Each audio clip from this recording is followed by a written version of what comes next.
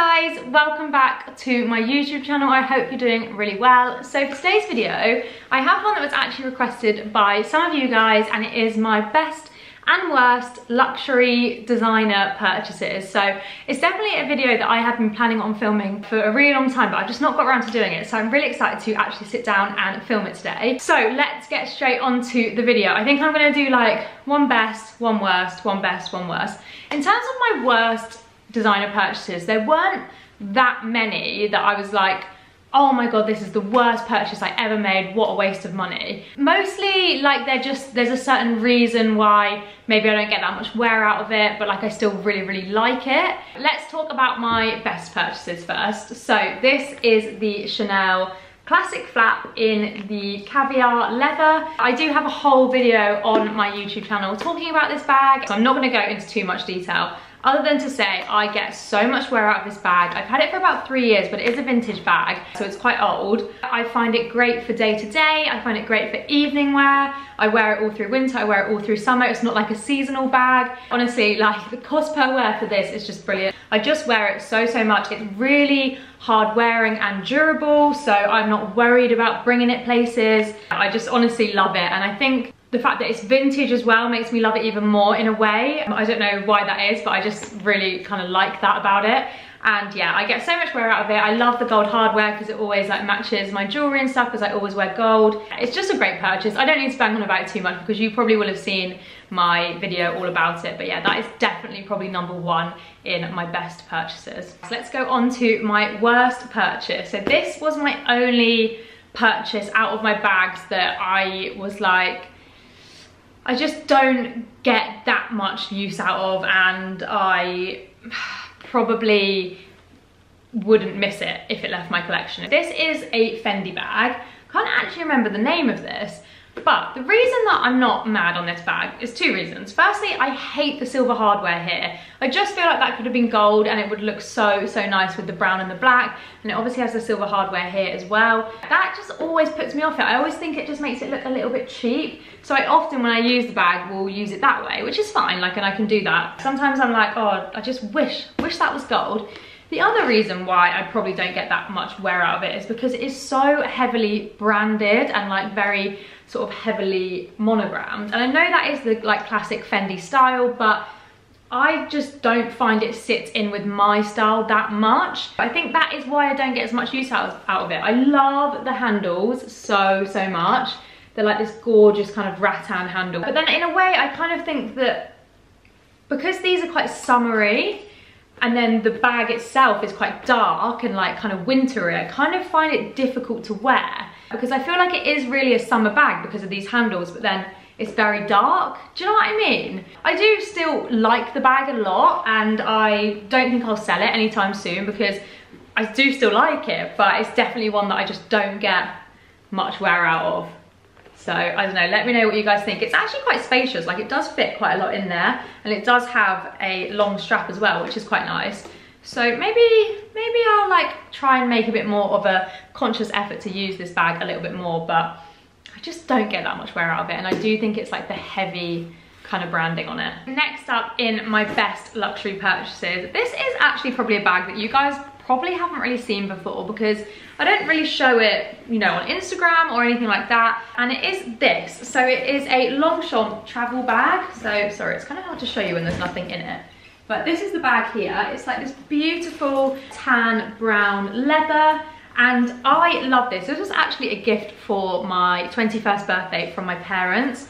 And as I said, it's from Longchamp, and it is just the best bag for weekends away, although we haven't been doing that very often, but when we do, weekends away and like little kind of overnight stays. It's really like slouchy, so it kind of molds to whatever you've got in it. So, you know, if you need to put it in like an overhead compartment in an airplane or whatever, it will go in there fine. It's really durable because it's like that grained leather, and it has the short strap here and it has the long strap as well, so you can do both. I actually got this from Bicester Village, so it was actually really heavily discounted, so I don't know if they do this exact same one anymore. I'll see what I can link down below, but it's just a great travel bag. Even like a gym bag it's good for. I just love it. I get so much wear out of it, and yeah, even though it's not the most kind of Instagrammable pretty little bag, it's just so practical, and I just had to include it because I just get so much use out of it. Moving away from bags for now, I am going to come back to them. I also want to say, if there are things in this video that I haven't included, it's not because I don't love it,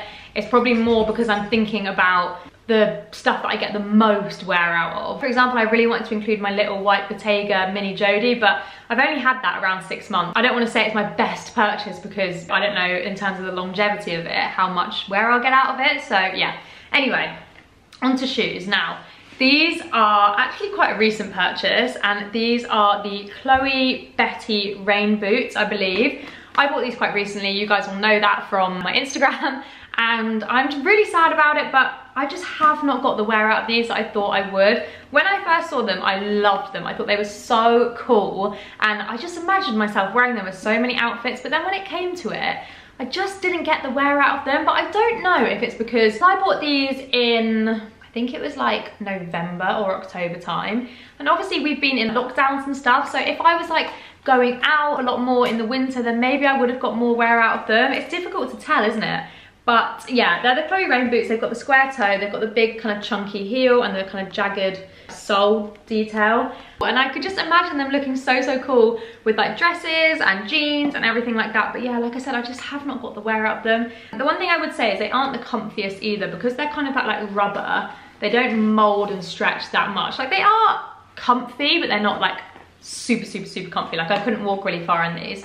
I actually think I'm gonna sell these because I always like to like make space in my wardrobe, you know, and if there are things that I'm not wearing, then I often look to sell them. So if I am selling them, they will be on my Shop Ruby Holly page on Instagram. I'll link it down below. You guys know how obsessed I am with these, and these are probably my #1 best purchase I ever made. I love them so much. They are my white Gucci loafers.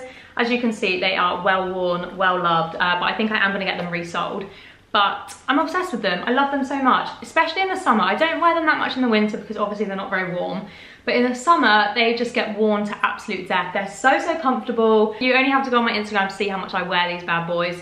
I recommend them to everyone. I really love them. So yeah, these are definitely very high up in my favorites. Another shoe purchase that was maybe not a great purchase for me are these. So these are the Balenciaga triple S's that everybody was obsessed with, and I bought into the trend. I feel like this is a running theme. Whenever I go for trends, I normally don't get that much wear out of it, and it's just difficult to know whether something's a trend or whether something's not until obviously the trend's passed. I definitely am like much more considered with the things that I buy now, but yeah, I definitely just got excited about these. And the thing is I actually love the look of them. I know a lot of people don't, but I actually love the look of the shoe.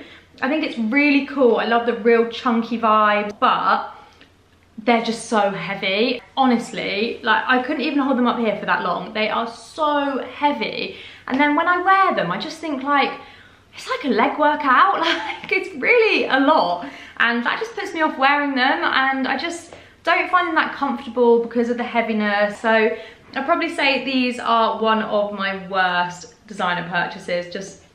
They're just so heavy. The next one is one of my best purchases. Now, I haven't had this bag a super long time, I will admit. Well, I've had it a year, but obviously I got it at the end of last summer. Sorry, ignore Rafi. I got it at the end of last summer, so I didn't get a chance to wear it that much that summer.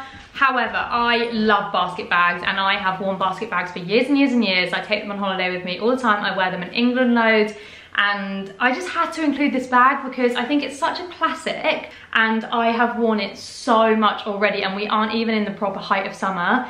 It's just such a good size. I love how sort of casual it makes an outfit. I love the texture in it, and I love that it's got branding on it, but it's not like really obvious and like plastered all over the bag. It's just kind of here. I don't think I said this is the Loewe basket bag, but yeah, I just had to include it. I just love it so much. I get so much wear out of it, and it's just, I know it's gonna be one of those great bags for, you know, traveling, going on holiday. I can use it as hand luggage, and then I can use it when we're there, use it as a beach bag, use it, you know, if I'm wandering around the town. But like I said, I have been using it loads in England as well. I love it. I had to include it because I know I haven't had it that long, but I just love it. Okay, so now going on to one of my worst purchases. This is the Gucci Double G belt that you guys remember everyone was obsessed with. I literally saved up all of my money to buy this belt. This was probably one of the first designer items that I bought. I just loved it at the time. I just loved all the outfits with it. I thought it looked so good. And to be fair, I wore it so much, but it's a bit like the Fendi bag. As I've got older, I have just preferred things that are a little bit more subtle. I just find this quite in your face and quite, it's very branded, as I've said. This is like nothing against people that like these and wear these and still do. It's just my personal taste. And maybe if I'd gone for the smaller Gucci logo, I would have maybe got more wear out of it. Don't get me wrong, like I'm not planning on selling it anytime soon, because I do think these can look really good around dresses and stuff, and I would still wear it, but I definitely don't get that much wear out of it anymore. It definitely got a lot of wear, you know, a good 5-6 years ago now, but I don't wear it that much anymore. It's difficult, isn't it? Because something can be a really good purchase, you know, at the time, but I suppose trends change, you change, what you wear changes, your body changes, everything like that. So you're obviously gonna go off things. But I suppose the great thing about designer things is often you can just resell them. So yeah, this would definitely probably be in there. Not as one of my worst, because I absolutely loved it at the time, but not right now my best, if that makes sense. This next one is a little bit different and maybe not one you would have expected in this video, but I wanted to talk to you about swimwear, specifically Hunza G swimwear. Now I don't know if you would consider this a designer item. I mean, it's £100 for a swimsuit, so I personally would say that's designer, or luxury at least. They're pretty pricey for swimwear and definitely not something that I would ever think to spend a lot of money on. However, I was invited into a shop that stocks Hunza G to try out some of the new swimwear. And I've just tried on one of the Hunza G swimsuits, and honestly, I can't tell you, like, I'm someone who isn't very confident in swimwear. I have real, like, hang-ups about certain parts of my body, which we all obviously have. I'm very conscious of my stomach, and I just don't feel that confident in swimwear. I would never feel confident enough to, like, post pictures or anything like that. Like, it's just something that I just don't feel confident in, basically. So anyway, then I tried these on, and I don't know what it is about them. I don't know if it's like the stretchiness of them, the shape of them, but I felt so nice. Like, I just felt like really good in myself, and I honestly think when you get that feeling, you have to just buy it, because it's just so important to feel good in yourself. Anyway, so I did buy the Hunza G swimsuit, and I wore it on holiday, and I just felt good. Like, I felt like nice. I was happy to have photos taken. I've even posted a picture in them. I'm just not as conscious in swimwear now, like around other people, because these just look like good on me, I think, personally. So yeah, they have a square neck, and then they've got a low back, and they're one size, but they're super stretchy. Like, I have had friends who have been like 8 months pregnant and worn them, so they're really stretchy. I honestly just feel so good in them, so they're definitely up there with one of my best designer purchases, and I will purchase many more, I'm sure, because I want to get new colours and stuff like that. I love them. I know they're expensive for swimwear, but for me, having that feeling of confidence in them is just so worth it. Okay, so next up, I have these babies, and these are actually still in the box. These are one of my worst purchases. Let me just get them out and show you. These are a Bicester Village special. And if you don't know what Bicester Village is, by the way, it is an outlet shopping centre in the UK, which I love Bicester Village so much. But sometimes I do feel like with outlet shops, you can get a little bit sucked in. Like, you can see a price and see that it's really heavily discounted, and therefore convince yourself that you need it when you don't. I bought these about 4 or 5 years ago, and I definitely have like learned a lot more about shopping sensibly now. And I've learned that, you know, just because something's discounted doesn't mean you should buy it. It doesn't mean you want it. You have to want it in the first place, and then if it's discounted, like, it's that bonus, you know what I mean? And I think with outlet centres, you can sometimes get into that like very excited, like, you know, you never get this discount off these trainers and all of that sort of thing. And I think, yeah, you can be kind of lured into making a purchase that you probably wouldn't have made if it was full price. That's what I always now try and think when I go to like outlet shops or whatever, or even if there's like discounts on for Black Friday and stuff. I'm always like, would I buy this full price? If the answer is no, then don't buy it. If it is yes, then great. So yeah, that's definitely just something I've kind of learned about shopping. But yeah, they are the Saint Laurent white trainers. They have the star detail here. I actually, again, really like these as a shoe. Like, I like the look of them, and I think they're really cool, and they're different, and they're quite classic in a way, just like the shape.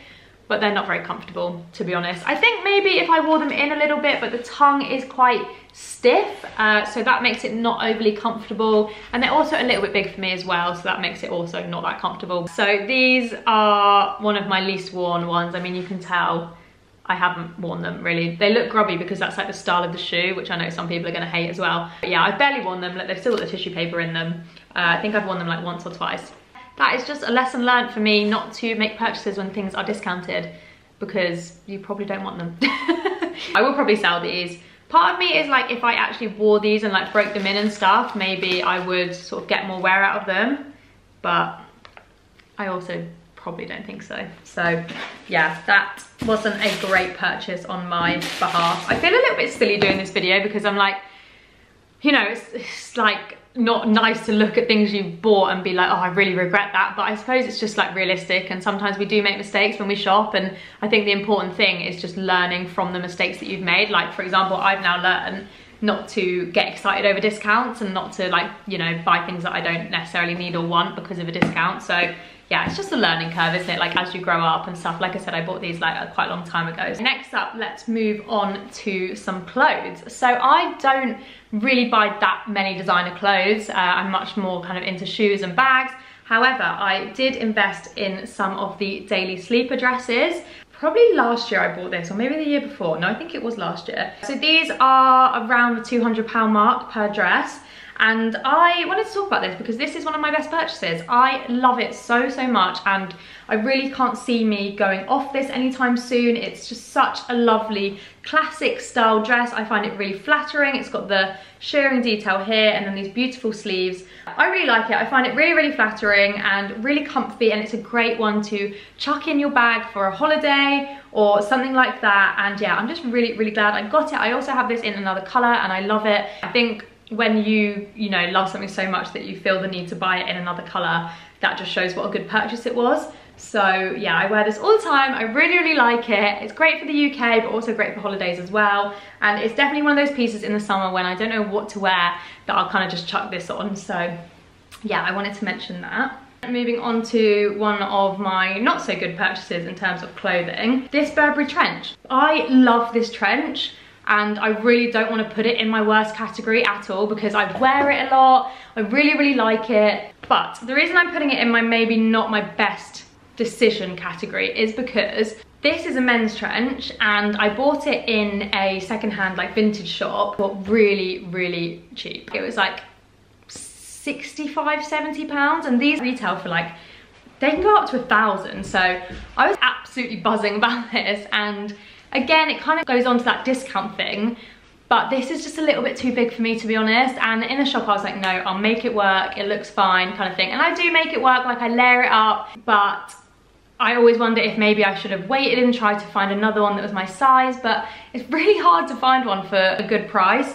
So I do still absolutely love it so, so much, but it is pretty big for me. So that sometimes puts me off wearing it a little bit. I'll see if I can get the size, although their sizing is so weird. I don't know if it's even going to say the size on here. No, it doesn't. All I know is it's men's, and it is very, very big. Like, it would definitely like fit Sam. But I still love it, and I do still wear it, but I did want to include it because that was definitely just sort of a time that I got the sizing a little bit off there. I do still love it though. I have one more best and one more worst purchase to go. So next up, I want to talk about my Chanel backpack. So this is definitely up there with my best purchases. I bought this on eBay about 3 years ago now, I think, and I absolutely love it. I've been looking at these for ages, and I kept either missing out on them or they were just too expensive and I didn't want to spend that much on it. And then I came across the perfect one on eBay that really, you know, didn't have that much wear to it and was at a good price. I obviously did loads of research about obviously the authenticity of it and everything like that, so I was really confident that when I bought it, it was real, and I just love it. I get a lot of use out of it because of the size. So it's a really, really good size. You can fit loads in it. And I also just love the way it looks. It's kind of casual, but you can also dress it up. I love how it's got the big kind of chunky gold chains. Again, it's a vintage one, and I love the like vintage look of it. It is like a soft leather, so I am a little bit cautious of it, but I think because it is vintage and it's already a little bit worn, it kind of adds to it a little bit, so I'm not overly precious on this bag. And do you know what I also love about it is that I never see anybody else with this bag. I always think like, oh, Rafi just knocked the tripod. I always think it's quite different. I never really see anyone else with it, and I like that about it. I just feel like it's quite a unique one. This one definitely had to go up there in my best category. Very lastly, another one in my worst category. Now I think you guys are going to be a little bit shocked by this, and again, I don't want to put them in the worst category because I do like them, but it's these. So these are Gucci loafers, but they have a back to them. So whereas the other ones I showed you are like the mule style, these have a back. Now, I actually got these as a present from Sam when I got my first job out of uni, and it was so lovely, and that is one reason why I will never get rid of them, because they just have really nice memories associated with them. And as you can see, I have worn them loads. However, I suppose this just goes along with the whole like your life changing and everything like that. When I first came out of uni and got my job, I worked in an office, and these were perfect because they're so comfortable, and I was walking around a lot because I was in London and I was commuting and everything like that. So they're so comfy. I used to wear them all the time with like smart trousers. I used to wear them with like skirts and tights and stuff like that. And they were just my absolute perfect go-to shoe. However, I don't work in an office anymore. I work from home now, and I just don't get as much wear out of them because I don't go to as many kind of smart occasions or, you know, like businessy things where I would need to wear like a really smart kind of shoe like this. That is why now I would put them in my least worn purchases. Maybe that's what this video should be called, instead of like best and worst, probably like most and least worn purchases. I don't know, because I really don't want to put these in my worst at all. I know I'm saying purchases and these are a gift, but you know what I mean. I personally prefer the mule style rather than the like actual loafer style. So that is why these are in my least worn. So guys, that is the end of this video. I really hope you enjoyed it. It was actually quite a hard video for me to film because there wasn't loads of stuff that instantly popped to my mind of things that I regretted buying, which I suppose is good. But as I said, a lot of it, you know, wasn't because I don't like the item. It's just like my lifestyle changed, or sizing was different, or something like that. But it definitely does show that I have learned a lot as a consumer and as a shopper, kind of mistakes that I've made in the past. For example, as I spoke about the discount thing, the branding thing, and obviously like as you mature, your style is going to mature. So I'm not going to beat myself up for sort of spending money on things that I don't necessarily use as much anymore, because at the time they definitely brought me a lot of joy, and I can sell things or I can pass them down to future children or whatever it is. So yeah, anyway, I hope you enjoyed this video guys, and I will link everything that I can down below in the description box, and I will see you guys in my next video. Bye.